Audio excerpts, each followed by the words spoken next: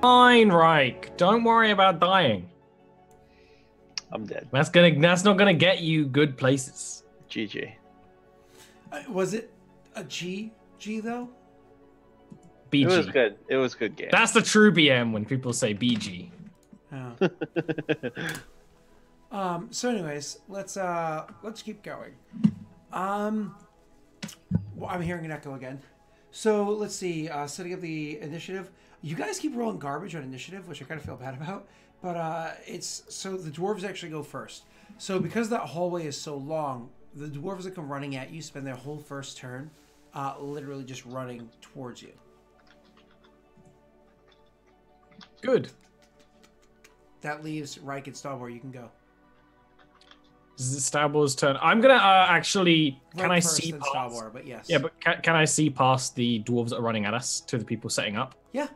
Make a perception. I'll check. say to Reich then, fight the runners. I'll shoot back. Okay. Sounds good. It is a little bit safer. Yeah, It's your turn, Reich. So I'm gonna charge up to the guys that are coming after us. Mm-hmm. All right, so I'm gonna draw my blade, meet the first one there, and I'm gonna swing at them. Okay.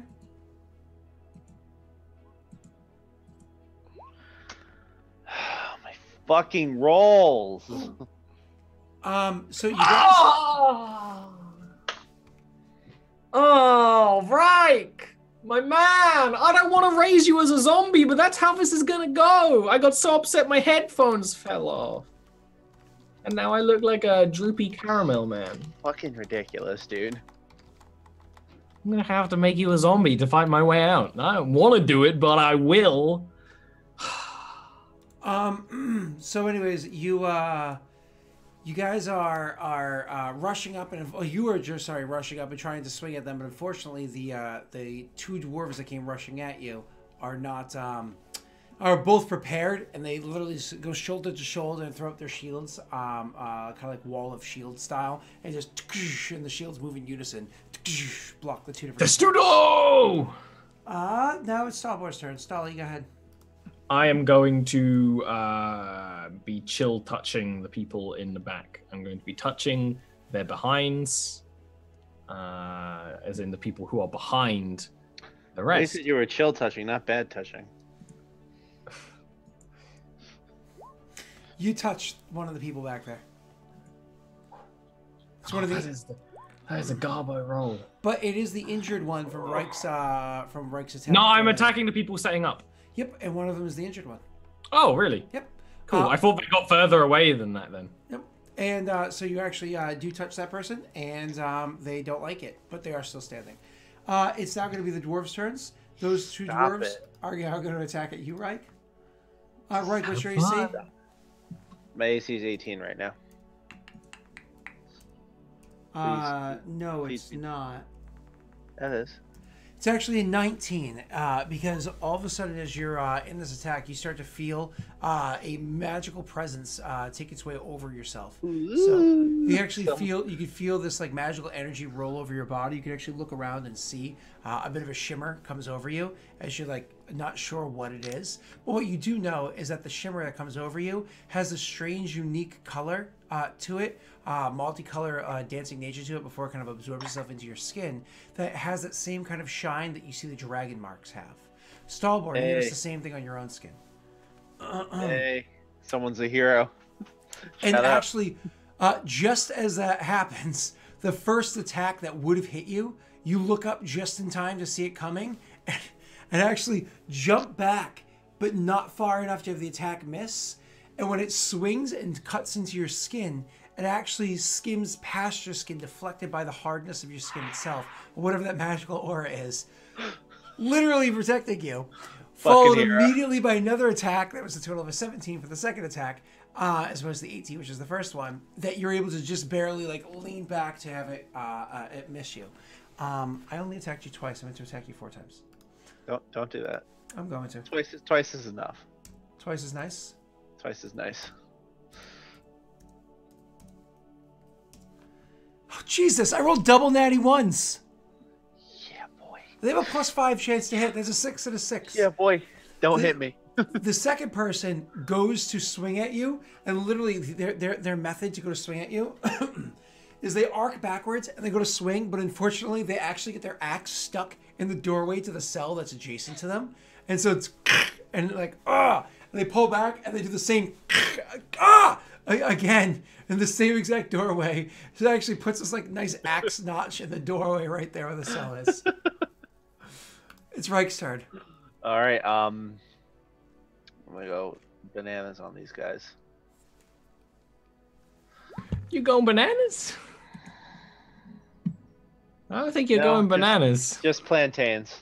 Ah, they're not as good. But versatile. That's better.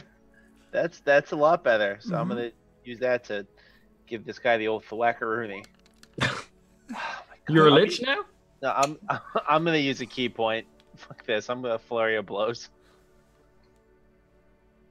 Oh, that was also one. It's a hit. There we go. And? Some damage.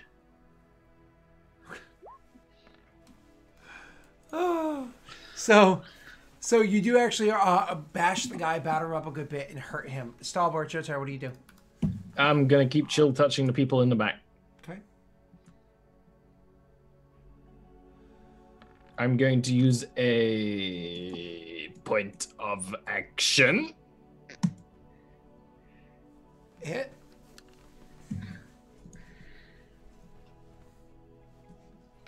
Grand. Awesome. And you, that same person that you had injured before. And that's what the noise he makes as he keels over. that was just me voice acting. Yeah. Don't be surprised. It was not a hiccup. It was acting. It was very good acting. So I shouldn't have milk and cookies at this hour, Scott. It's only midnight. So now it's the sun has risen. Now the dwarves. So as the dwarves that are adjacent to you are fighting you, Reich. One of them, the one that just smashes axe twice into the doorway, gets a little annoyed, and he's actually going to turn to the person that's in that doorway to speak to him. But first, the other dwarf is going to attack you twice. Don't do that. Your AC's too higher now, right? Yeah. Yes.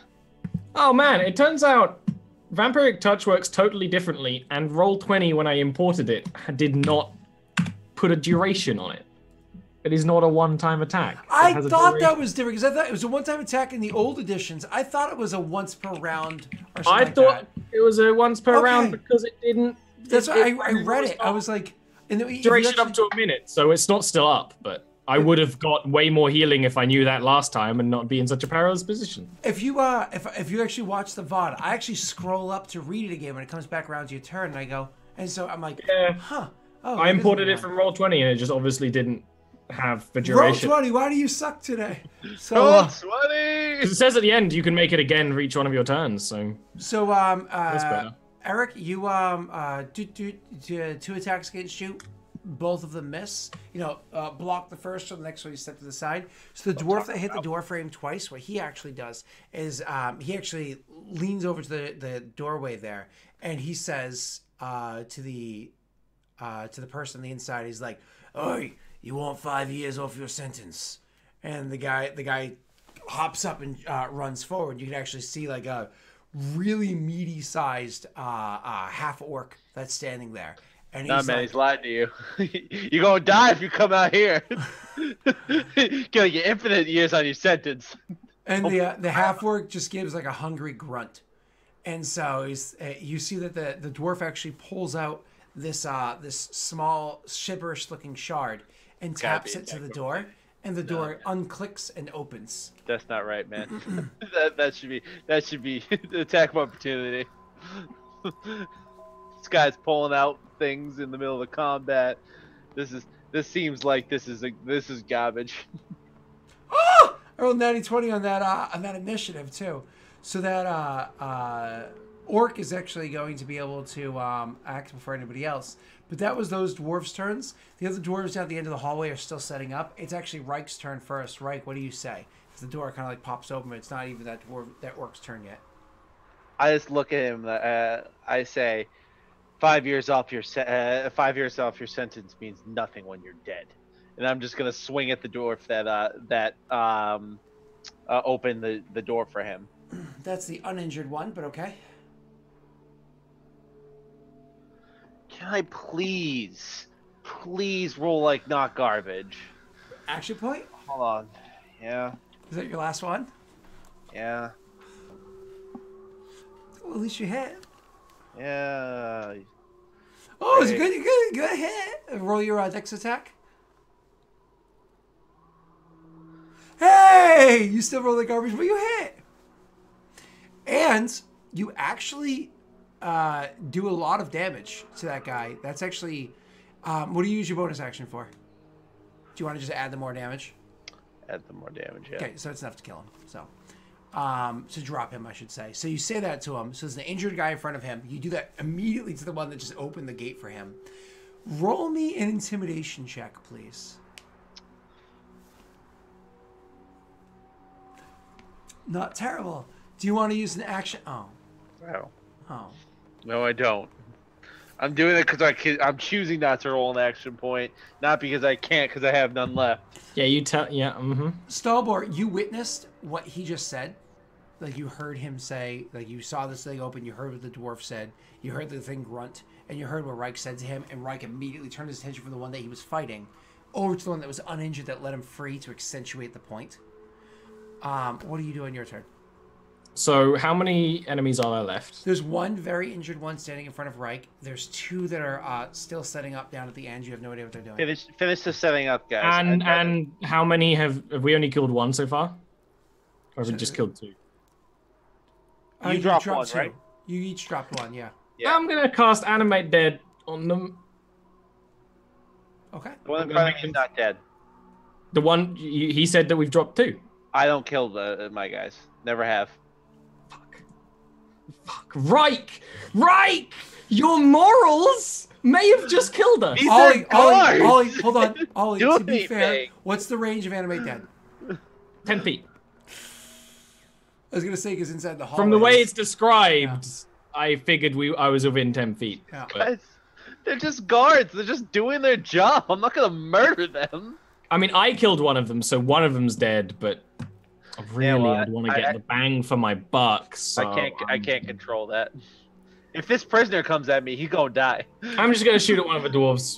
You know, I had this... Which one do you want to shoot at? Doesn't really matter. It does to some degree. So one of the ones still setting up? Yeah, those are the ones I'm really focused on. Okay. God damn it, Reich. Your morals. It's a really good chance to hit. I'm ruining my necromancy. It's a really good damage. Okay, so that is going to be you guys' turns. And so this orc that stepped out, more or less, you said this intimidating line, and you dropped the guy that was immediately in front of him. But then, like, nothing super intimidating happened. There's still a dwarf that's fighting you right in front of you. All he did was go pew-pew to somebody down the hallway, but you guys are still vastly outnumbered. So there's nothing to really sway him to do what you're saying, because you're already injured and you're outnumbered here. It's more in his favor to go along with it. So he's actually going to step out and is going to attack at you, Reich. Unfortunately, he's unarmed because, you know, there's no... Oh, wait. He reaches down and picks up the axe from the dwarf that's on the ground. And there's no attacks of opportunity for doing that kind of stuff anymore. So thank you, 5e, for giving me the opportunity to go up and attack. Reich. He's going to grab the thing in two hands and... swing at you. This guy's gonna fucking regret this. I'm gonna straight murder him. He's a criminal. I don't care about killing him.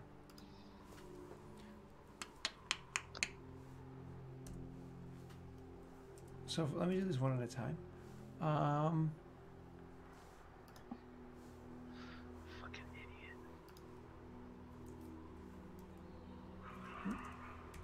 There we go. His attack roll against you is a miss, as your AC is for what right now? A 19? 19, yeah. It is a pretty hefty miss as he attacks you and swings and misses. So he swings and misses, and you step backwards, and I imagine you give him that steeled gaze of, I made you a promise. You'll regret this. That's when he's going to, like, kind of, like, recalculate. And he's actually going to spend, because like I said, I rolled a 90-20 in initiative. He gets 2 actions this turn. What's good for the goose is good for the gander, right? He actually turns, and he's going to attack the other creature that's standing adjacent to him. The guard. Yeah. Okay, maybe we can do business. Maybe we can start a riot. Ooh, that is brilliant, actually. It worked yesterday. Unfortunately, Prison riot, prison riot. Unfortunately, he rolled the total attack of 13 against both you and the guard. So he just made 2 enemies without doing anything successful. He just rolled like shit. That sounds like my life.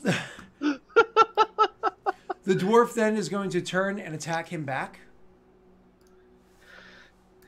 Like, what the fuck? We just let you out of your prison. You're going to do this shit?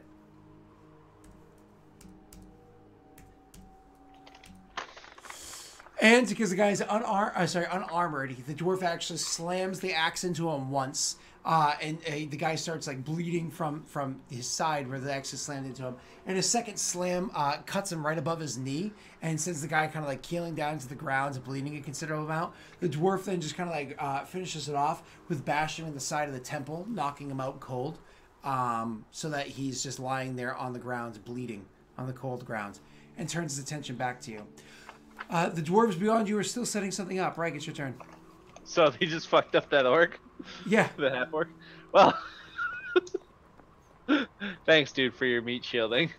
I'm gonna swing at the dwarf. I just kind of shrug and just like, okay, well, that was useless. It's almost like a waste of time. Ooh, and last time you did 13 damage. No. Earlier you injured this guy. How much? My damage? my intention is not to sim any key points. So I'm doing the extra damage. I got that. Give me 1 second. Okay, so this is the guy that you had hurt for 13 before, so that's actually enough to drop this guy, and so you still have your move and another attack. And there's 2 other dwarfs left. Yeah, down over by setting up the machine. I'm gonna go up to them and swing. Okay. Either of them injured? Yes, one of them is just hit by Stalwar. I'm gonna hit the one hit by Stalwar. And you do? Nice. And he drops. Because you had the 4 on there, he drops. So that is actually, you go up to the guy and you drop him. It's actually Stalwar's turn. The other one is actually standing on the other side of this big piece of equipment that they're working on. So he has cover against you, but you can still make your attack. I'm going to walk down the hallway a bit. And let me just check some things. No, I cannot do it. I'm going to... Yeah, I'm just going to shoot over the cover if I can. Sure. I'm not going to do anything interesting. At all. Dang it. That's my turn. To pan the camera away! Don't look at me! Stop! It's a very Deadpool moment.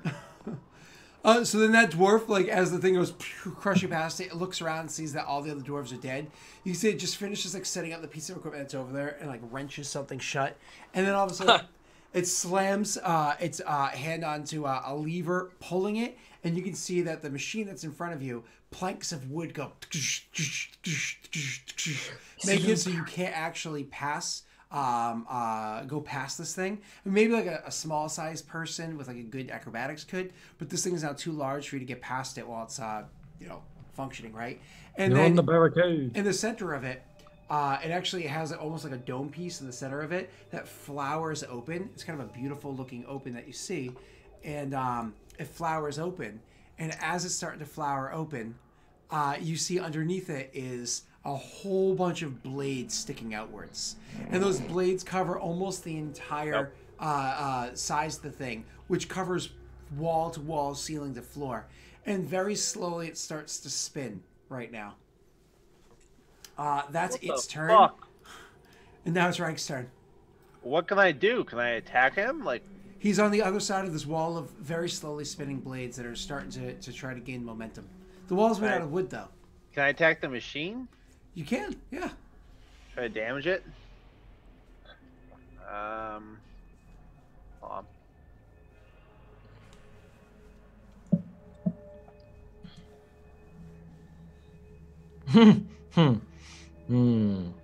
I may have a plan. Oh, no. It's always good when your plan has qualifying questions. In D&D.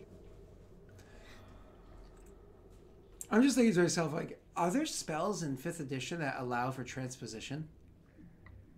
Yeah, I'm just gonna attack this thing. As in teleporting an object somewhere else? As in you and another thing teleporting? Yeah, Kyrann does it all the time. Oh yeah, that's right. Kyrann has an ability to do that. That's right. 16 hit it? To switch regular places, Misty Step. I mean. Yeah. No, but that's a good idea. Like, right? Like, I'm going to stand in front of it and then teleport with somebody right as it comes up to me. Some freaking Dota shit. Does 16 hit? Does a 16 hit it? Oh, hold on, Eric. So as you're going to attack this grinding machine thing with your sword. Oh, no. And you actually swing and hit the grinding machine thing with your sword. Roll for me, please, a dexterity saving throw with your natty one that's there. That's going to eat your sword, mate. Your lovely masterwork sword. So the sword gets jammed inside the thing as the gears are going, and it starts to whir, and you can feel the blade is starting to bend beneath it. And you very quickly, with all of your strength, pull the sword back right as you're starting to feel those tensions really come to. Without even thinking twice, you immediately swing a second time at the machine. You do, in fact, hit it. You can do your damage. And you deal some damage to the machine, but of course does not break it. Taking a quick moment to look down your blade, you can actually see it has a slight bend to it. It's gonna be hard to get in the sheath now. So you Stalwart, it's your turn. What's your plan? So you said a small-sized creature with acrobatics could probably get around this thing. Oh no. That's what you said, which means I can see beyond it. Oh yes. I might have to angle myself. I'm going to Misty Step on the other side. That is only a bonus action. Thanks, bro.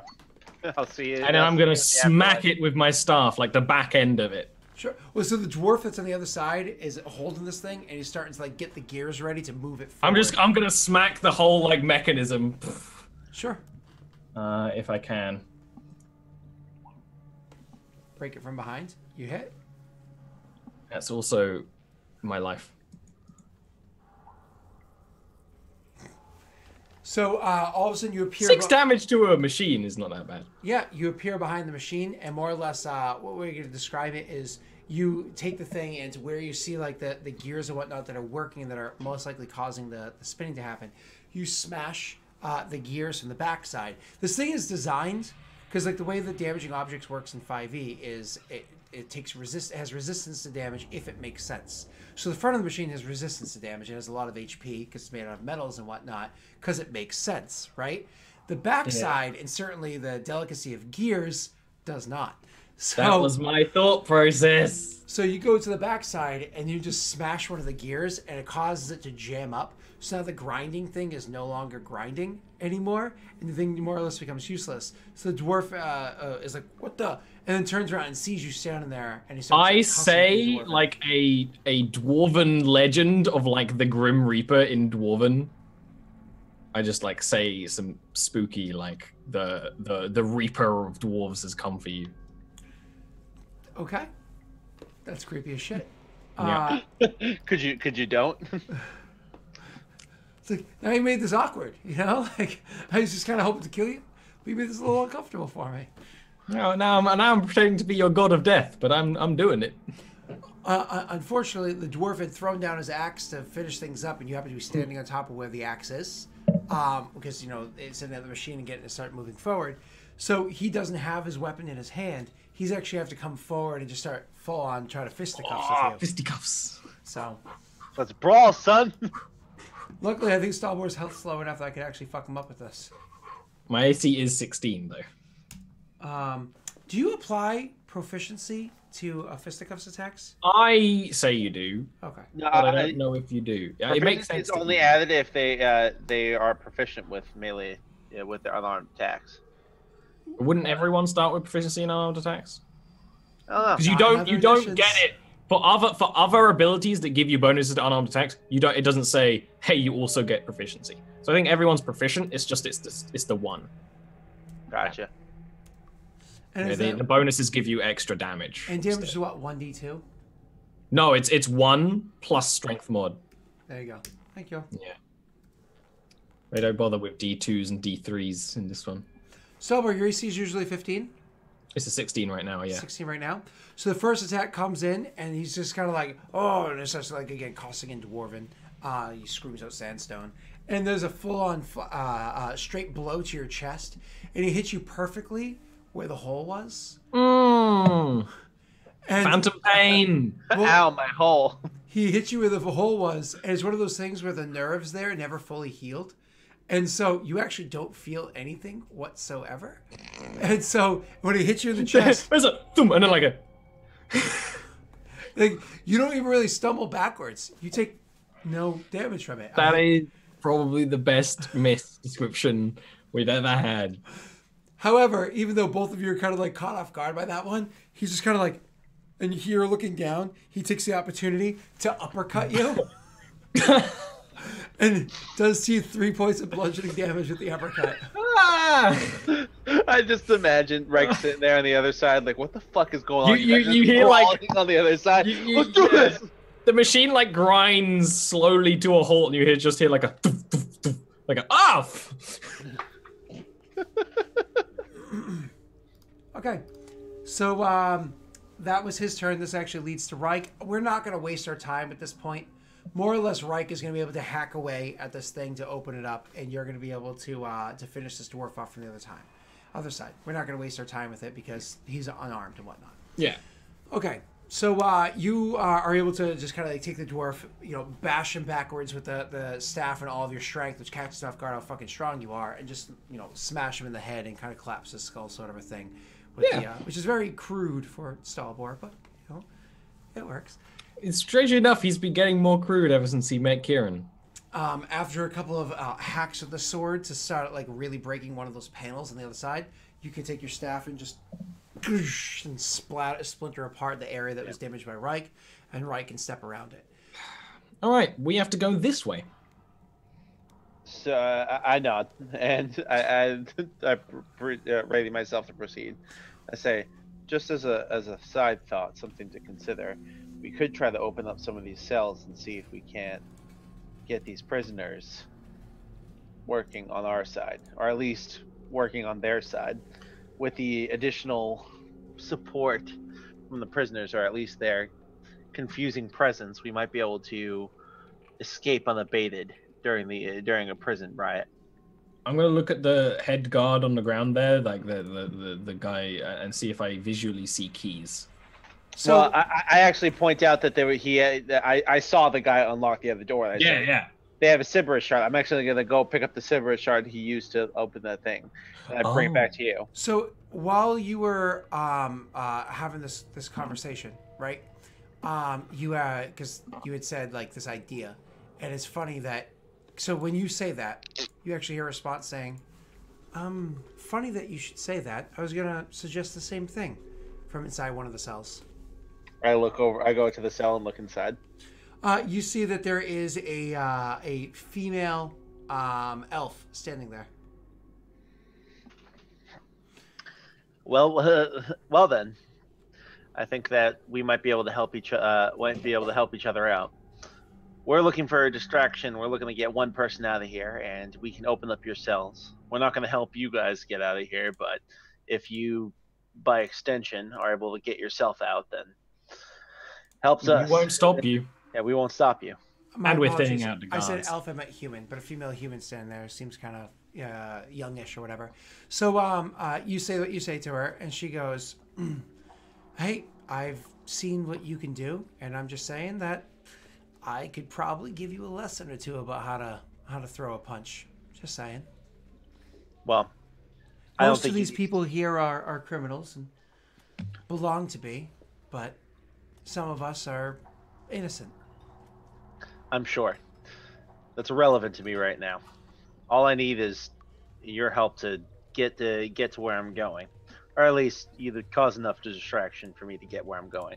Where are you going? Listen, don't worry about it. Listen, I'm gonna just point this out, though it should be pretty apparent given the situation that you just bore witness to.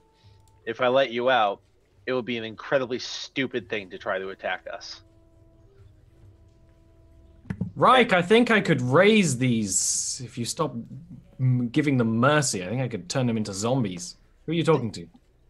Don't you kill yours? Like that orc is dead. Why don't you raise him?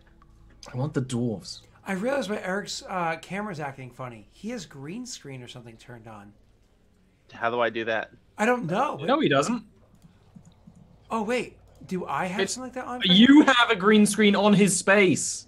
He's perfectly fine for us. Oh. You've got his camera's got green screen on it. But I never set it up that way. This is literally the same exact cameras I used last night for you and Dave. Yeah, because like you Makes can't no say sense. my camera is looking weird, but I don't see anything about it. But wait a second, is he camera number 2? Because Dave was looking weird last night. He is camera number 2. How did you That's why Dave was looking weird last have night. a chroma key? That's so funny. I don't even know how I accidentally got a chroma key on there. Oh, that's so funny. Let me turn that off. There you go. Well done. Hey, I look great. Oh, jeez. I was like, why does he look so weird? Why is his shirt acting funny with the I lighting? was wondering why you said he looked so weird. Because he's just, I mean, he's weird, but he's normal, Eric. That's weird. funny. Oh, God, that was weird. So, anyways, my apologies. So you said stuff to Stalbor. All right, so I pick up the I pick up the crystal. I look at Stalbor. I say, "You agree?" I agree. All right, I'm gonna rub it against like the little key area to see if it will pop open the lock. It's not gonna work with your hand. I look at her and I say, "Elaborate." It's magic. I've seen it done a bunch of times. You'd need a dwarf hand, preferably one still breathing. I go and I grab one of the unconscious dwarves, drag him over, and I put it into his hand, kind of maneuver it, and I'm gonna see if that works. Okay, it takes you a couple of tries. It's one of those things where you're like, God damn it! I need to get the magnetic strip working correctly. exactly. But eventually, you're actually able to. The lock does pop open, but as it pops open, you can actually see the light within the rock that the dwarf is holding goes out. Interesting. I'm gonna search the other dwarfs to see if they have any similar crystals. No time. You can let your own out. We have work to do. And I'm just gonna like kind of keep going the way we're meant to go. I'm gonna summon the undead, the 2 undead creatures to assist you.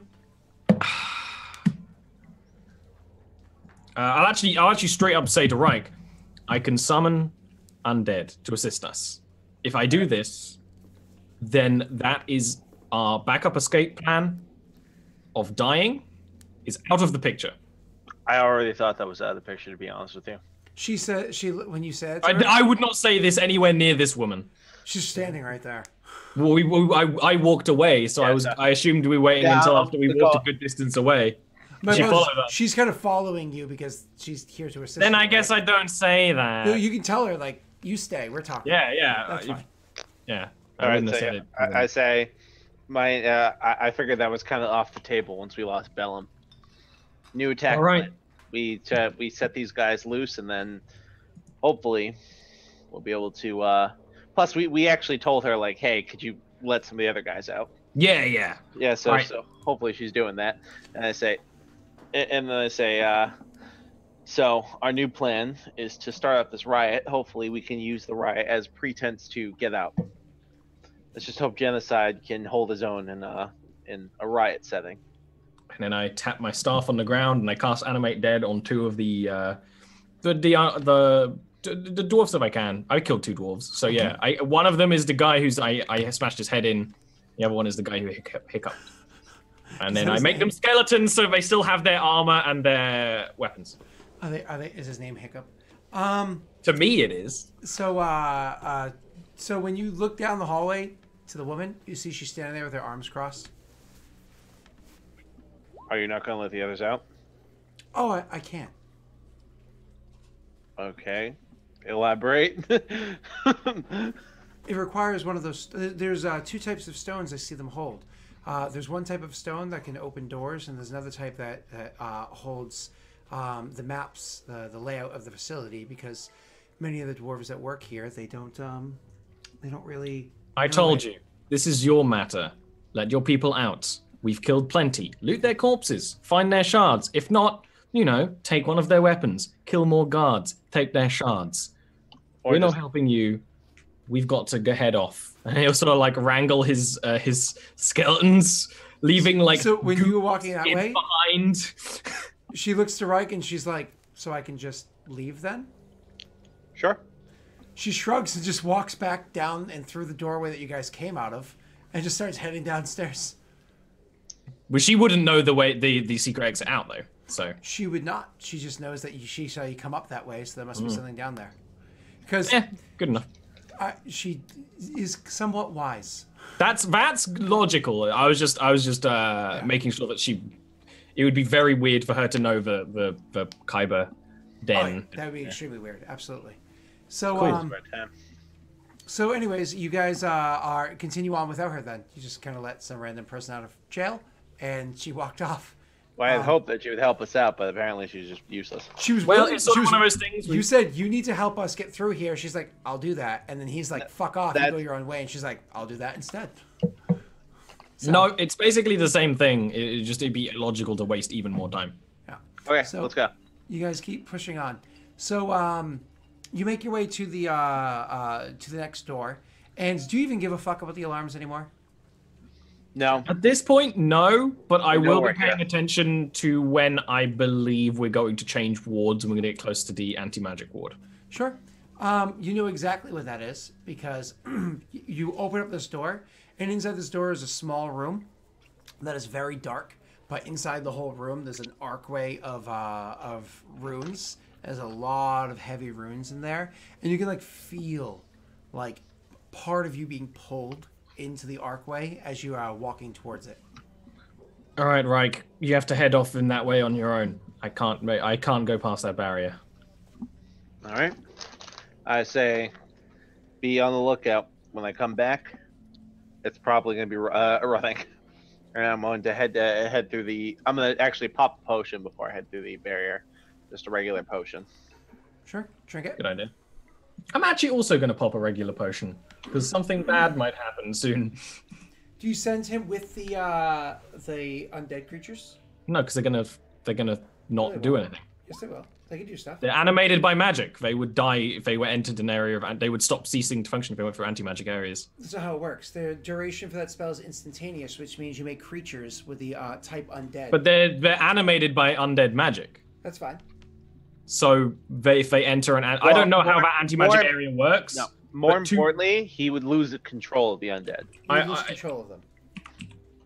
Well, by Staubor's logic, they would fall anyway. So either way, he's keeping them by him. To the entrance of this doorway, he's got defended from this side. So I'm gonna head into the. I'm gonna head and open the door. Okay. So you go over and you walk through the thing and you open the door. And as soon as you open the door, because I assume you don't give a shit about the alarms anymore. No, you rolled 2d2, by the way, not 2d4. That explains why it was so shitty. Nope, because he rolled 2d4 and it was still shitty. Yeah, you actually rolled better than he did. Hey! So I'm gonna go into the next room. What do I see? So you just more or less grab the door and you pull it open, and as soon as you do so, you hear the bell going off down the hallway, because you just ripped it open, and so the bell goes off down the hallway, and so immediately you hear a scurrying and movement of boots and whatnot. However, Stallboard did of course read the paperwork about where this Warforged was, and tossed you the information. So do me a favor really quickly and roll me a intelligence check to kind of figure out where is the Warforged to where you are and where. These guys are probably gonna have regular keys because the magic thing wouldn't work here. So that's 14. Okay. So the intelligence check is kind of funny. I was kind of setting things up a little funny for you. When you open the door and you look inside, what you actually see, you do hear the bell going off. What you actually see is this whole area of the prison is a little different. It's not a corridor with cells on either side. It actually opens up into a decent-sized room that does have a couple of doors going off of it. When you open up the door and you look around, what you happen to see is a few people walking around, just walking about, some having conversations, some sitting there reading, so on and so forth, with all wearing the same kind of clothing, the same clothing that you saw other prisoners wearing beforehand. But they're not in cells, not locked up, they're just freely walking about. So when that alarm goes off, and you come stepping in, fully armed and armored and hobgoblin-like, you catch their attention. They're all looking at you like, what the hell is this? Are you prisoners? One of them responds saying, "Aye." Today's your lucky day. I have someone I'm trying to get out of here. If you guys get out at the same time, no sweat off my back. There's like a little unrest amongst them, and one of them actually kind of snorts and says, "Oh, I don't think you understand how this works." Okay, elaborate. I hate when you guys just half tell me shit. You're looking to bust out a mage? I guess. I don't know how much of a mage they are, but they're here. We can't leave. Why? The magic is taken from us when we leave here, and it's stored in the archway. If you step back through it, all the magic that was taken comes back to you at full, and it causes you to explode. We can't leave if we want to. We've seen some try. We've seen some get so frustrated that they step through it because they don't want to be in the prison anymore. The fuck? Okay, well, this kind of... Was this right in the next room from the doorway? Yep, So am I hearing this? You're at least hearing Reich's reactions to it because they're loud. I walk over and look to the doorway. Well, do you walk through? I say No, I don't walk through the doorway. No, because there's an archway. So there's a big room. Yeah. Like I described before. There's a big room, has the archway in the middle and door on either side. You came through the first door, did not step through the archway. A little bit on is the second door. Never assumed Stalbor is going through the anti-magic archway. So you still stay in like the middle of that room. Just so I can see in. Yeah. I step back, and I'm gonna walk back to the archway, and I say, "We have a problem." And I explain exactly what he just explained to me very quickly. I look at the runes on the archway. Is this another one of those? So we never had a proper ruling on whether I can dispel magic this. These enchantments, at least temporarily. Which dispel magic. Enchantments on these archways. Oh, because you never tried before, so there was no. Well, that's because you were like, but the rules, blah blah blah blah. So I didn't even know if it'd be worth. Yeah, we never made no a ruling if the on concept can work. Oh, so Stalbor doesn't know whether or not the concept would work either. However, I said out of game that it's definitely going to require a caster level check. Yeah. All right, so throw it down, see if it works. Yeah, I'm not going to cast it at highest level, but I will just use my last third level spell slot to dispel magic, and then see what that is. So what is this, an Arcana check? Mm-hmm. Wait, no, it's not. It's you for each spell. Oh, just an intelligence check. Yeah. Cool. I mean, that's pretty good. Hopefully, I'm also going to add a action point. Please do. We need this. 28. That's really, really, really good. So actually, yeah, it's 10 plus the spell's level. I dispelled a level 18 spell then. It's really good. So I shouldn't have added an action point, but you know. No. It's safer that way. Roll me an Arcana check. It's one of those things. It's like if by my logic, like the action point is like extra effort. Definitely putting extra effort into that one. Roll me an Arcana check. There actually used to be a really douchey ability in 4E that humans had called extra effort. Which is like, I'm just gonna re-roll that. Extra effort, re-rolling it. Fuck it. Screw you. It's because like all these other races get cool things. I'm just Yeah, a and then human. it's just everyone as humans are like, heroic effort. Yeah. Fuck you. I failed to save. That is a heroic effort. Should we talk about halflings in 5th edition with the lucky feet? I have seen the Bill Murray build, yes. I'm not familiar with that, but okay. So you I'll link you it. Okay, cool. So with your Arcana check, you are actually you look up and you see the runes when you cast your Dispel Magic on it. You see the magic on the runes are wavering, like you haven't completely dispelled whatever this archway does, but there certainly is not functioning correctly right now. Okay, so I look at you. I am then gonna. I'll just sort of like look at it. No, this is as much as I can lessen it. My assumption is that this will make the explosive effect weaker, and I can bolster you as you travel through with my magic. If you get genocide, bring him back quickly before it realigns itself. About an hour. Then I head off without any more explanation. I head off. I say, as I'm walking through, I say to these guys, if any of you want to try your hand, my associate just weakened the explosive magic, and I'm just gonna head past him, going right to where I know genocide is. Okay.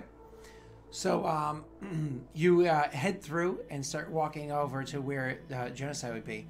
So as you go walking through, because this has been some time of conversation, eventually one of the doors opened up, and there is a dwarf that's standing inside the area. And the dwarf standing in the area calls out. And they're not wearing the same armor and everything as before. Actually, this dwarf is in much more relaxed clothing, nicer clothes. And they call out, and you can actually see a house Conjurarch mark on this dwarf, a greater mark even. Yep. And they call after you, "Hey, what you doing in here?" I want to be snarky, but I say, I've come to take one of your prisoners. If you stand in my way, you'll taste my blade. You think you're gonna bust someone out? I know I'm going to bust someone out. And he looks around the room like all the other the people is there and goes, "So he's trying to bust someone out. Anybody else want to try too?" And all the others just kind of shake their head or just immediately go back to what they were doing beforehand. And he's like, "Looks like nobody wants to be bust out." Well, I'm not coming for them. All right, well, you go about your business and do what you need to do, and I don't like this prison. I'll go about mine and do what I need to do. This self-service system really fucks me. Right? I don't like this. Someone try to stop me, please. That makes me more comfortable. I don't like how blasé everyone is. And so all right, he's going to go over to him. the desk that happens to be in this area. And you're going to walk past him and probably through the doorway that he just came from. Yeah, I'm just going to go to find genocide. I don't have fucking time for this. So are you just going to kind of follow what he said, or do you actually even want to call it, like, has anybody seen genocide? Yeah, I'm just going to say, I'm just going to ask around to the prisoners. Try to stay out of the earshot of him, because I don't want him to know who I came for, but I'm going to ask the prisoners. So they wouldn't know where the Warforged genocide is. Okay, eventually you're able to find out. It takes a couple minutes before you can find your way, because actually this region of the prison is actually pretty big. It's actually pretty large. And so you don't realize how much space those other prisons would have been if they just took away the cells. Those really muck up the... So anyways, once you are walking around and asking people, they do point you to the direction where genocide is. See, even though there aren't typical cells here, people do still have rooms here. They're just much smaller than the cells because you just go in there and sleep in them, right? Yeah, you get to hang out in the common rooms. Apparently, it's like a spa where you blow up when you leave. I wouldn't say that. It's I think the kind of people who are put in magical prisons really liked using magic. So as you're walking around and asking people where genocide is, you actually do have one human walks up to you and he says, "You're looking for genocide? I might know a thing or two about genocide. What are you trying to get done here?" I'm trying to break him out. Looking for any to piggyback? I could care less if anyone else leaves. My job is to get Genocide out of here. If incidentally one or two other prisoners leave, that is no skin off of my back. The person that's speaking to you is in like their mid-50s, human. Based off of like the Wait a second. the accent and everything that they have, they sound like they could be Ondarian. No, I know who this bastard is. No, you do not leave this prison, you fucking piece of shit. I know exactly who you are. You're gonna fireball me when we leave, and I'm not about that. Reich has no idea who this person is, but Eric is not about this fucker leaving. I know exactly who this bastard is. God damn it. Yeah, sure. You seem like an upstanding gentleman. You want to join our adventuring group? So... God fucking damn it. I've had this guy actually as an antagonist in a couple of my games. Does he have long, weird fingernails? Because that's my level of are they evil or not No. in Eberron, apparently. No, they're very well cropped. Because I'm just want to point out that Kieran's uncle had long, weird fingernails in the official art of that character. And he's like, oh, no one thinks this guy is evil? With that sort of like manicure style? So he says, so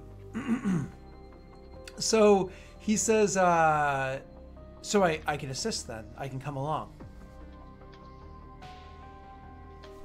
Yeah, I could care less. Eric's too excitedly typing in chat right now.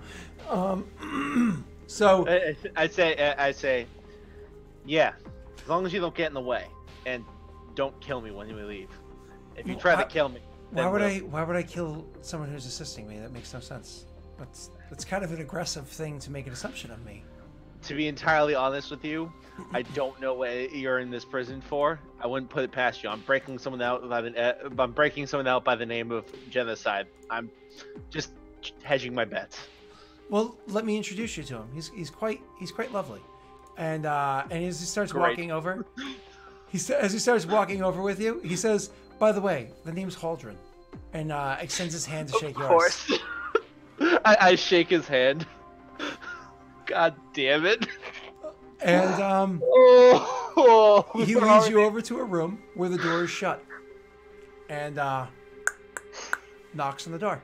And as he knocks on the door, you hear a noise on the inside.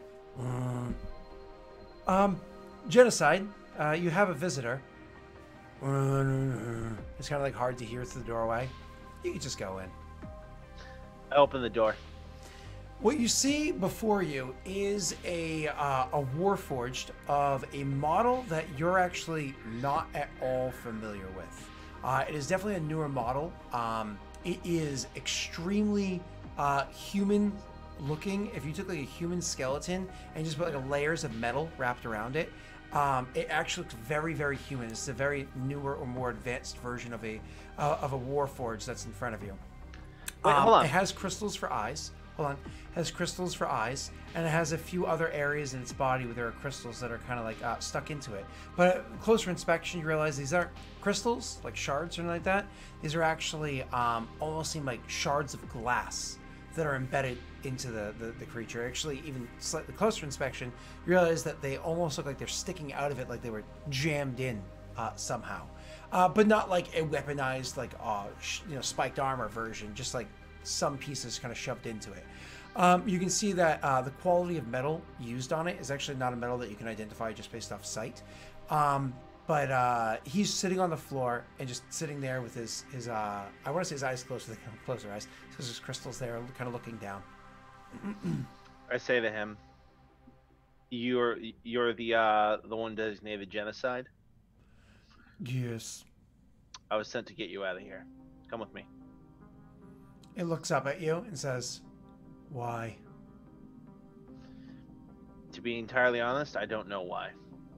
My reason for breaking you out of here is because someone else has requested of me, and I want something from that person. We've put the pieces together enough that it should be safe for you to break out. I can't promise it will be entirely pleasant. My friend is my friend has disrupted the portal outwards. So any the explosive nature of the exit will be substantially lessened, and he'll be able to bolster you on our way out. Well, that sounds lovely. Is this Haldren? Yeah. So this may be our only chance for you to escape. I need you to, we need you alive. Obviously, I'm not going to drag you out of this place.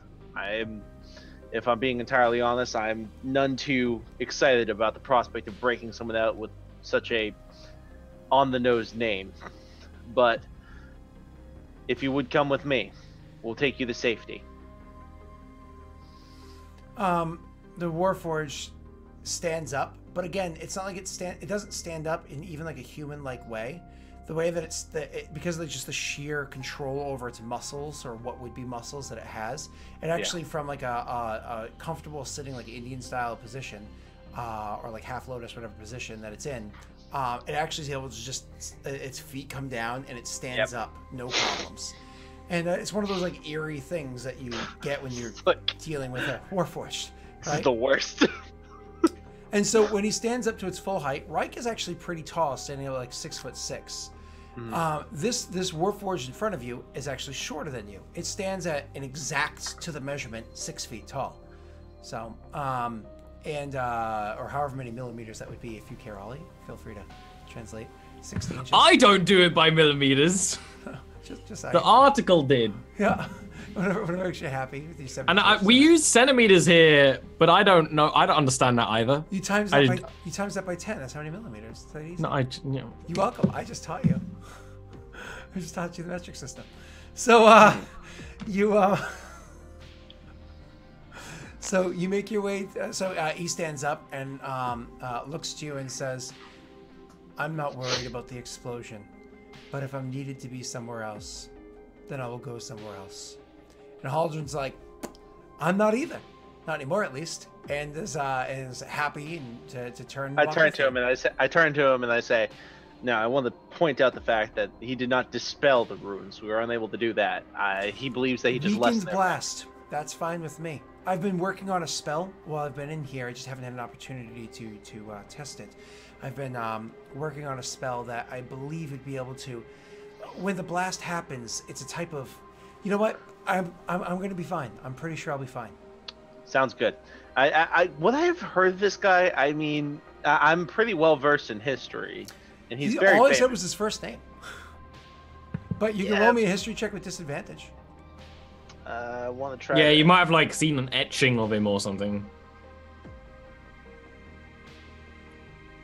Oh, how much longer are you going to be going, Scott? Yeah. Not terribly. Cool. I just want to know if you want to take another break before we finish. No clue who that is. So you start walking out with them. As you go walking back your way through, please. Before I step out, I say, hold on a second, just in case there is an explosion. I want to be out of the blast radius, so I'm going to head out first. So as you go walking back through, and you go into the other area where the dwarf is behind the desk, the dwarf looks up at you, gives you a slight smile, and then sees who is walking up behind you. And as they're walking up, as he sees who it is, the dwarf says, "I don't know who you are. Do you know who they are?" I know who he is, pointing at you on the side. Could care less who the other guy is. It's a lot of blood on your hands. Listen. Hey, listen. You try your best, and there's either going to be blood in your hands leaving, those that you kill before you die. This is the dwarf. Those that you kill before you die, or there's going to be blood on your hands from those that are killed after they make it out. I can't stop you. That's not my job. God fucking damn it. Alright. I'm just gonna ignore him and go. Reich always already racked with guilt about doing this, but I'm in too deep. Okay, so we are needing Stalbor for this next portion. So Reich is going to be the one that walks forward, and again, the thing is like flickering off and on. It's not like a set pattern of off, on, off, on, off, on. But it does have like a flickering, like a dim moments, then like a moment of darkness, then like brighter again, then dim moments. You know, no set pattern to it. I'm gonna just step out, and I turn to Stalbor. I say, "This is Genocide, our ward. This is Haldren. I think he said his name was. He's also gonna try to get out. Good luck. Would you do? You said you were gonna try to bolster. What's his face, right? It's more what I do after you explode. Okay, well, we're doing our best here. So let's What's step your back. plan here, Ollie? My staff has certain spells on it. It does, doesn't it? Yeah, let's step. We're gonna step. Stalmore takes a very big step back so he's on the other side of the chamber, so he can watch the door. But there's like no timing to the flickering. It's inconsistent. Exactly. Well, you can try to like time it out or whatever, but it is, as you just said, inconsistent. So. Okay. So I'm gonna one do at a my time. best. Yeah, one at a time, so you don't, overdo each other's explosions. Yeah, it might be area of effect, which would suck. So are you gonna go first? I would say Genocide first, just because he's probably more hardy. So Genocide, come. So before you, Reich? Yeah. Well, Reich first because I have no. Oh, Okay. Right Okay. first. So Reich first. So Reich goes stepping through first. Do you try to like time it, or do you just securely walk I just stepped through? there. Okay. So as you're gonna step through, magic was in fact taken from you. What As magic? you step through, huh? What magic? The magic that is in your hands, the magic that's in your spirit. Your key is in fact a supernatural ability. It is a supernatural Pretty ability. bullshit. No, It is in Eberron, at least. I also have a ring of protection. Yeah. not really worried about items, but it is in fact a supernatural ability. So as you go to step through, and you do it just like whatever, and you go to step through, you're actually going to be bashed with your own key coming back into you. You do, sir, have to make for me a Constitution save. I only have one key left. Does that matter? It actually does, but you also have just your that hands was a are always... disadvantage. Sorry. You Eric? Shut the hell up. But it was worth it. What? So Sometimes you gotta take the hit. yeah, sometimes you Eric it just to fuck with the algorithm, just for a moment. Yeah. So yeah, you step through, and all of a sudden you can feel your magic coming back into you, exploding back into you with a lot of force. You're actually not going to take much damage from the from it re-entering your body, as it forces its way in. Oh, my soul. You said one key left? Yeah. It burned my soul. It's 9 points of damage as it bashes its way back into you. Not bad. I can live Not with bad that. at all. Okay. Next one that's going to step through is actually going to be Genocide. So does it like explode out, or does it just hurt me? So it literally, the archway itself, my apologies, that's a really good point. I didn't describe it. So the archway, as you step through, all of a sudden the runes glow bright for a second, even if overall it's rather dim. And you can see just like a pulse of energy come through the entirety of the archway down towards you. As you step through, it like smashes into you, almost like force damage, though it's untyped. Almost like force damage. And it hits you as you step through the archway. It hurts considerably. No, it is actually typed. My apologies. It's specifically radiant damage. Gotcha. So anyways, next one that's going to step through is actually going to be Genocide. And so Genocide steps through. There's no care to it. Genocide just walks through. And as Genocide walks through, you can actually see the archway light. And there's like, again, there's no timing to it because you didn't, so it doesn't. It just steps through. So there's no timing to it. And again, it's just a huge, heavy pulse happens all at once. And it smashes into this thing. Actually, it hits this Genocide so fucking heavily that it actually causes a blast of force outwards. Ollie and Reich make reflex saves. I did explicitly say I was as far away as possible. That is true. And so, Ollie, you actually get advantage on your reflex save. Thank you. I'm gonna do a dexterity save. Is that okay? No. You just... Oh shit, it wasn't okay. I'm using an action point. I'm already fucked, but you gotta save some face. No! Why does that always happen to me? Is 14 enough?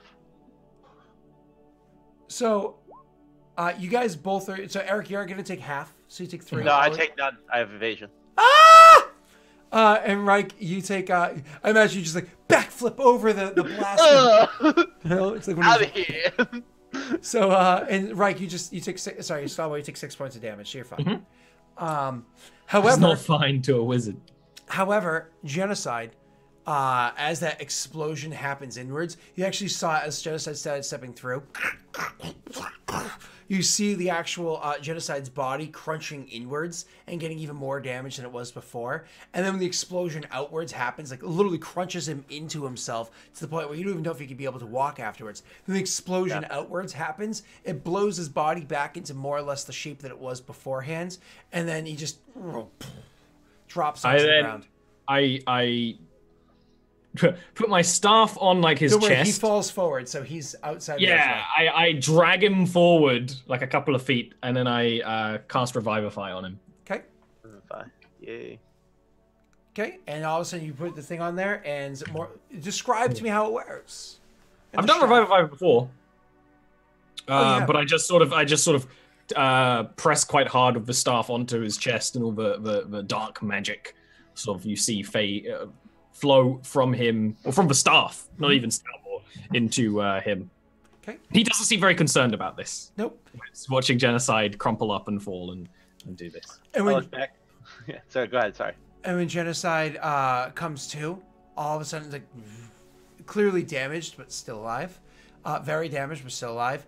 And you see, like, the flicker for a couple moments, and the crystals in his eye, that it has for eyes gaining its glow again. You hear it mutter to itself, "That's 2."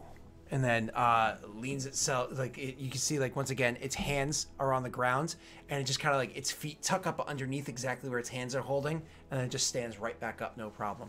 I hate this. So I look at Haldren and I say, we can't promise the same sort of service to you if you don't survive the tread. Haldren the whole time has been staring at the runes and like watching them. It's kind of like, what? Oh yeah, that's fine. You might want to step back. Yeah, I'm gonna step back, just sprint down the hallway a little bit. Stelbo actually just starts walking away from the room entirely, like down the hallway with his zombies. So what Haldren ends up doing is starts muttering something as he steps through. Starts muttering something, and you can see like a couple of different hand motions happening. Haldren has no books on him or anything like that. You can just see he's kind of muttering, and he's like really concentrating as he starts doing hand motions. Does Stalwart watching, or is he like, I walk away from explosions? He's actually turned away. Yeah. Well, badasses walk away from explosions. Yeah, cool guys don't look at explosions. So as the energy starts to come down at Haldren, who's been doing these hand motions, saying these mutterings, all of a sudden Haldren's gonna like throw one hand up, and you can see like where he throws his hand up, all of a sudden like the radiant energy that's coming out of it starts to turn from radiant to energy, changes colors until now it's turning into like a blue, like a heavy blue with red curling off of it. It takes a couple moments to realize what's happening, but you realize the radiance there is actually turning into fire. And then with one hand reaching over around the archway, like making an arching motion itself, you see most of the radiant energy blasting towards him is actually converted into fire damage, and it blasts into him, same as all the other ones beforehand, and starts like bashing into him. And it is not a small blow by any stretch of the imagination. And he takes the hit, and after it hits him, instead of it blowing outwards, he actually, as it comes into him, and you can see he's wrenching his face with pain, and he's kind of like, he's keeling over with the pain. He's actually holding his hands together very tight like this. And as the moment where it pulses and would explode outwards, at that same exact moment, he actually turns around and aims towards the inside of the prison that he was in beforehand, and opens up his hands. And instead you see that huge arc of explosion of fire bursts outwards and into the room that he just left with Reich. And tons of fire just ripping throughout the room and sets the entire room in there on fire, setting a few people inside there on fire. You can actually see just like havoc and whatnot happening inside there. As again, the explosion instead of going outwards goes that way. And Man, he the stumbles voice- backwards from the force of all that stuff, and like it takes a couple moments to like catch his breath, like thanks, and straightens himself up, dusts off his robes, which are not singed whatsoever, dusts off his robes, and starts walking, following after you guys, though admittedly has a bit of a limp to him. Yeah, so we're gonna head back the way we came. Okay. Almost exactly, yeah. You guys start heading back the way that you had come beforehand. Unfortunately, as you do so, you can see that there are a lot of dwarves that have been lining themselves up in preparation for you before you got to where it was that you were going. So when you get to you walk through this first corridor, it's empty. Nobody's there. You step around a couple of corpses and stuff like that. You get the 2 undead with you, no problem. Other people are now realizing that this is a legitimate prison break. They're like, let us out! Hey, us too! Hey, us too! Banging on the metal. Let us out! And I would love to let you out. You could be father, but but when you actually get to the stairwell, and who's the first one to step in? I would let Reich re-lead after a while. yeah. So I'm just gonna take the lead. Okay. So when Reich steps in there, is leading in, you step into the stairwell, you can see that on the stairwell, there are a ton of dwarves and a couple of warforged that are on the stairs prepared to combat with you guys. And they have all sorts of weapons, ranged weapons prepared up to attack at you. They have shields at the ready to, other dwarves are standing about them, have shields at the ready to try to defend those from any attacks that come downwards. You guys are clearly outnumbered. Like, by a lot. Probably, So this is down on a stairwell? yeah, this is outnumbered probably 8-1. Is it a straight stairwell or is one of those curved one? It's the same exact stairwell you came up beforehand. So, Reich, you see this first. What do you say? I think for a moment, and then I'm going to turn to Haldren and I say, "This might be a little bit. This might be a little bit too much of an ask, but no chance that you have any the spells that you have any spells available that can do damage to a group." Oh, yeah. Just give me a moment. It's been some years. Let's see what I can do here. He steps forward, looks down, he's like, "Ooh, yeah. I get an idea. Let's back through the doorway and like go back into like the area you guys were before. Assuming you guys actually follow his suggestions. Like out of the stairwell, and he's like, just 1 second," and steps back into the stairwell and shuts the door behind himself. So he's in the stairwell and you guys aren't, and you start to hear incanting happening inside there. We're just gonna sit walk quietly. very far away from the door. Yeah, we're actually we'll step back from the door and just wait quietly. You feel a combination of vibrations underneath your feet, from loud slamming sounds going on, as well as feeling heat rolling through the hallway of where you guys are. It is kind of intimidating, the noises that you hear and the screams of pain and horror that are happening inside there. But after about a minute or so, There's no place like home. things do kind of quiet down a little bit. And the door, which is now completely charred and singed and is mostly kind of just ash, you can see the guy tries to open the door, but as he pulls the door handle open, he's like, it's clear. And you can see he's sweating a little bit, like he's clearly used a lot of effort to do whatever it was that he just did. Very well. Ah, Reich. You do choose useful ones. I mean, I'll lead skeletons first. I keep calling them zombies, but they're skeletons. I say, thanks, and then we continue. So he's walking down with you guys, and he will actually turn to you, Stalwart, because now he's kind of realizing that you're a very different caliber of person than Reich is. He actually says to you, "Why is it you're releasing?" It's kind of quiet, so that Genocide can't hear you. Obviously, Reich is there. Why is it that you're releasing Genocide? Because we were asked to. Who was it that had asked? That's something you're gonna have to ask Genocide once he's been delivered. All right, fair. What's the state of the war? It's over. Been over for a while. Yeah, Gustavo just looks confused. So it hasn't rekindled. No. I honestly thought it's the year 1000, is it not? What is Yeah. that? Is it the year 1000? Yeah, it just turned over. Yeah. I honestly expected the conflagrations of war to have rekindled and be roaring in all their bright glory, but seems as though peace has finally made its way through. No, not peace. Just not war. Yeah. Probably the best way to put it. How does Onder fare? It fares. Which one is on there? I say it fares. The queen has kept a hold. I don't really understand the politics of Onder, but even I can understand that she's more of my understanding is she serves more as a figurehead than a true power source. As is the case with most with most monarchies, right? Indeed.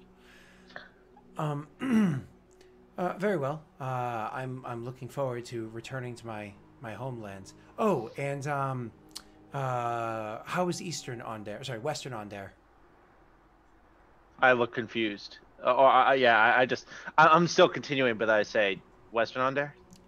It takes you a moment to remember, but both of you guys recall Odette always referred to what's now known as the Eldine Reaches as Western Onder. Oh, you mean what are now referred to as the Eldine Reaches? That answers my question. Please don't let me slow us down. And, well, yeah, I would continue the whole time, just conversate. I'd actually say that. I'd actually say to him, if you don't mind my asking, were you brought here for actions during the war? I brought here for being loyal to my country. I'm noble born to Onder, and I did exactly as my queen asked of me in every way. And unfortunately, when trying to save face at the tail end of the war, my name was dragged through the dirt so that she could save her own. I don't blame her entirely. It's kind of the politics and how things function. I don't seek revenge against her or anything like that, if that's a concern of yours, but... I could, frankly, care less what your intention is with Onder. I have services of my own to attend to. But I was more curious. I understand that many people brought here were supposedly... you always hope that the people put in prisons are the people who deserve to be there.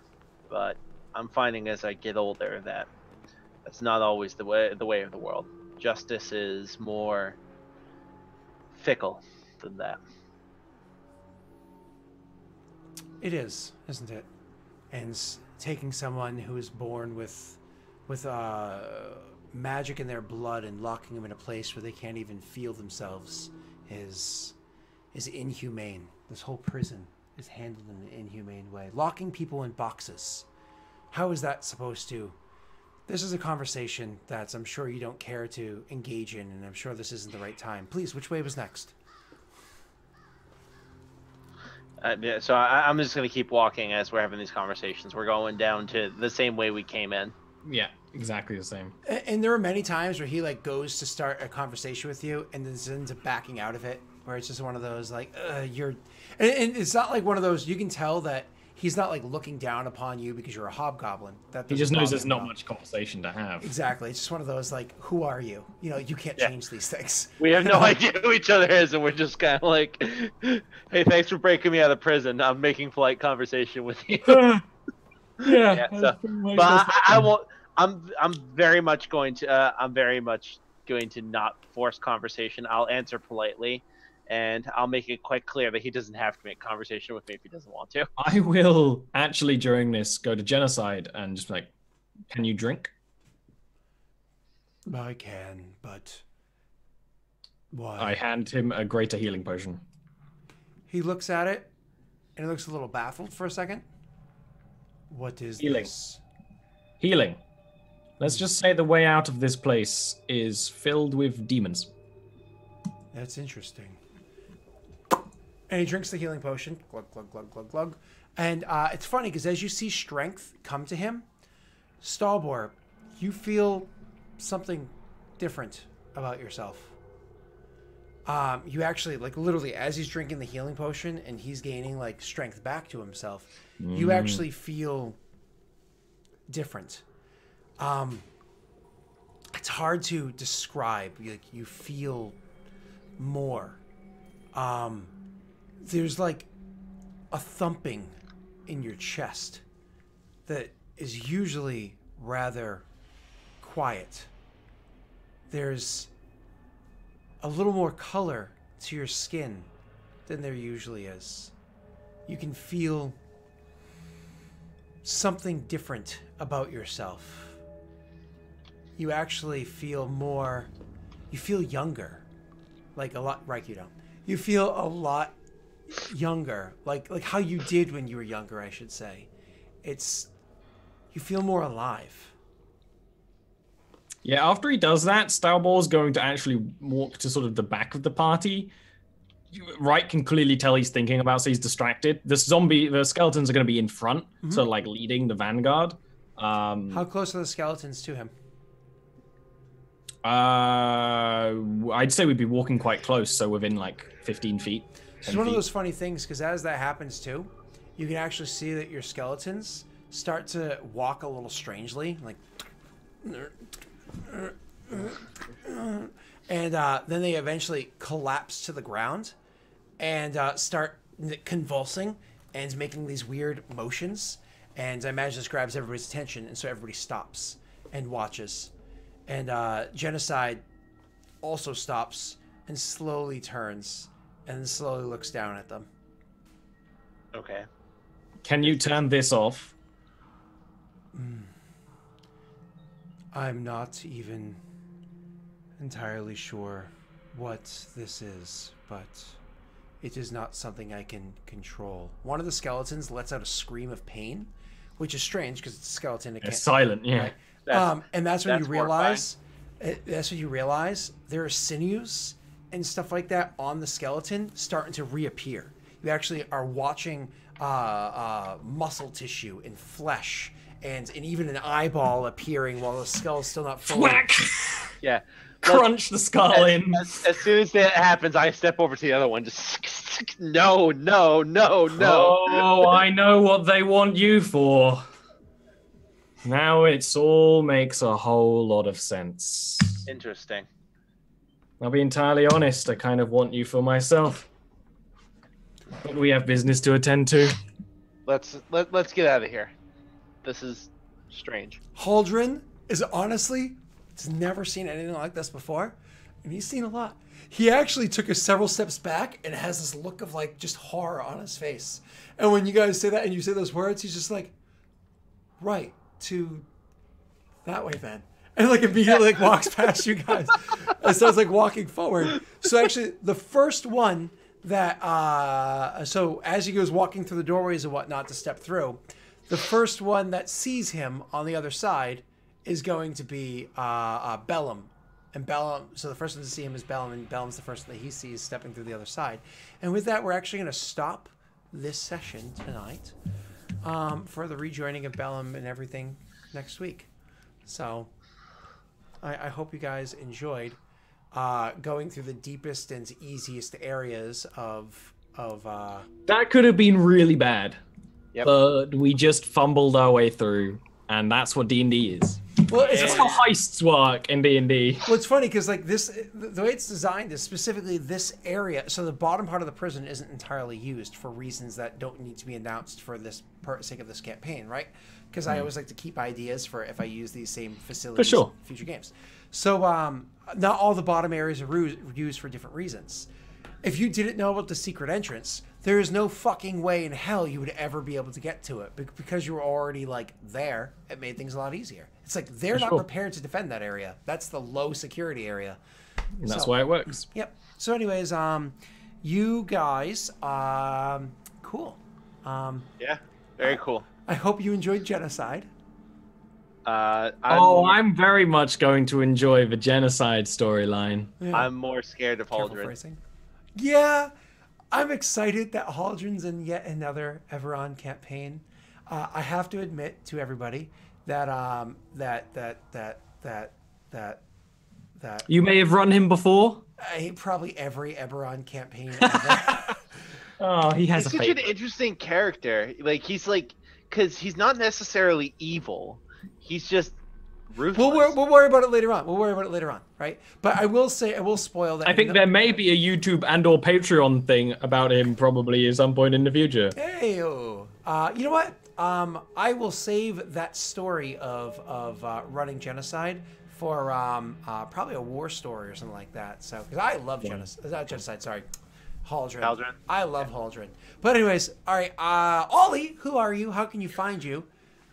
I'm Ollie. You can find me at twitch.tv/OllieRant, also twitter.com/OllieRant, where I post art and then games. So I might play more Dad of Boy tomorrow because I really enjoyed it and didn't really get to play it very long because I went and made some brownies. And then on Sunday, I've started my new thing, Sundays with Ollie, which is sort of a co-op chill thing where I'm going to be playing some sport ball related games this Sunday. And then Wednesdays, I'm on Scott Sting. I do my thing. If you haven't checked out Yavaskir yet, it is the best it's ever been. And there's going to be a sailing stuff soon, which will be interesting because, you know, we run things in very different ways. And then, Eric, who are you? How can we find you? Did you forget your brother's name for a second, man? I do more often than I care to admit. I'm on the twits at Kunsai64. I'm on the Discord. You should join the Discord if you're not already a part of it. We're very active. And watch us here Fridays from usually 10:30 Eastern Standard to 1:30 Eastern Standard. And yeah, that's me. So what was I about to say? Crap. Where can I find you? Yeah, Delric, Google it. You can find me. Shit, I was literally supposed to say something, but I forgot about it while I was waiting. Oh no! Hold on, give me a second. I don't want to give you a second. Yeah, I need to pee. I have cold pizza that I want to eat. I need to pee. Do you know what? It's not getting any warmer. You know what? I can't argue with that at all. Fuck, I can't remember what I was going to say. Oh, well. Probably was a lie. No, it wasn't. You know, I call that sort of experience, I call that simming, because that's exactly like when you're a sim and you delete what they're going to do and they're like, da-da-da-da. They just stop. That's exactly what you just did. I was going to make a bad joke starting with, well, every day I play Dad of Girl, but then that was just a bad joke. And then I was going to say something. Fuck. Oh, well. Yeah. Oh, well. All right. I'm just going to boo you. Boo. Boo. Oh. Bye. Bye.